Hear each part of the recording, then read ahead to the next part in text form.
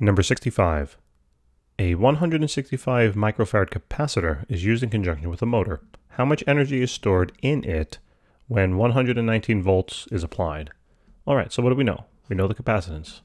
165 microfarads, but you know we need that in farads, so simply multiply that by 10 to the minus 6. Okay? How do I know its capacitance? Because I know the units of capacitance. Farad.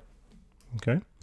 The energy is the question, so we don't know. And they also told us then the voltage applied, right, which is 119 volts. So what's the formula that relates these three things together?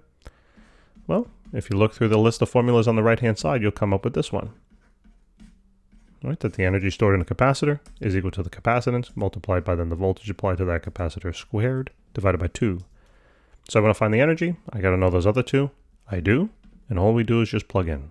So 165 multiplied by 10 to the minus 6, multiplied then by 119 squared, all then divided by 2.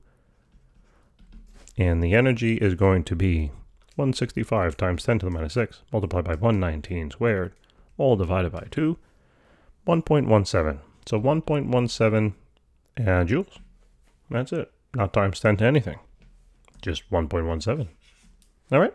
Guys, thank you for tuning in. Appreciate it. Please remember to help us out and subscribe, and I will see you soon. Take care.